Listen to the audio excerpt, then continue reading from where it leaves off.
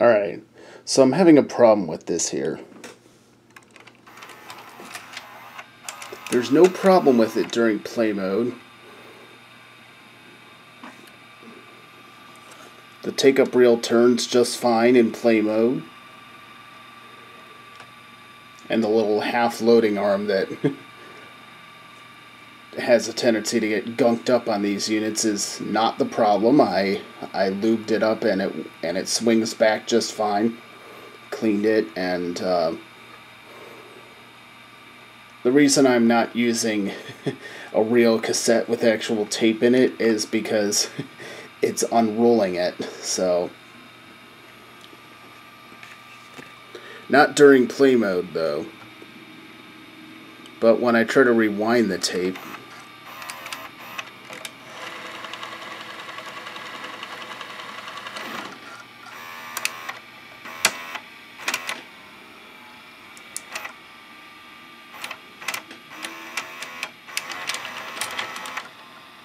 see, it unloads, or it tries to unload, but the supply reel doesn't turn to actually spool the tape back in. So that means that when it ejects, it ejects with the tape hanging out of the cassette. So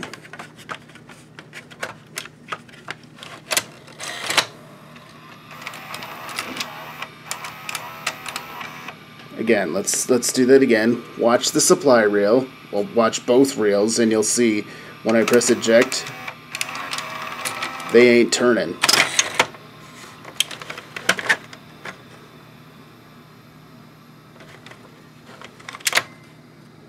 This is not the problem right here. This has a tendency to get gunked up and not spring back. Sometimes if it gets bad enough, other gears can get broken, but that's just not the case here. The gears are not stripped or anything. It springs back just fine. And yes, I know I'm not supposed to touch the head drum. You'll notice I didn't touch it.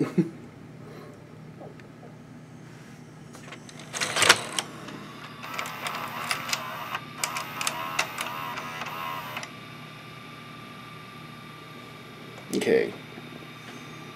I'm going to try high-speed rewind this time.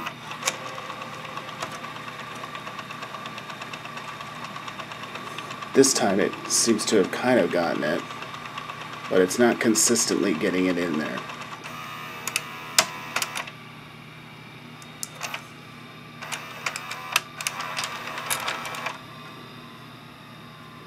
And it's gone into error mode again. So everything shuts down. You can still eject the tape, but that's about it.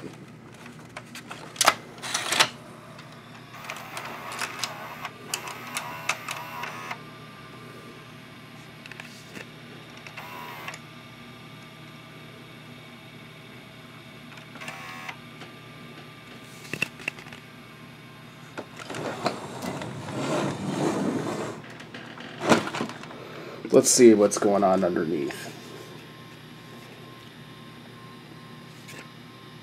Play.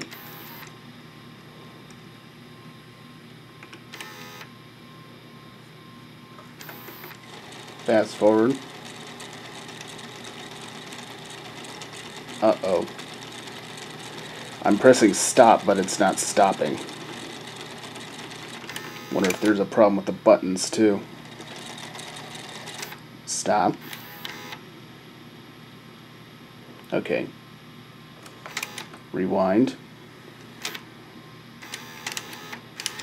And it just automatically did that on its own. I did not do that. It unloaded the tape, which it's only supposed to do either...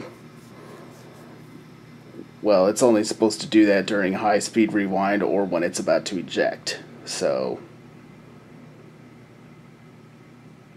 I guess it also does it during an error condition or whatever. Yep, it's showing that It's showing L1602, which I guess back in the day Sony would have had a service manual or something. Or a list of error codes. Good luck finding that today, but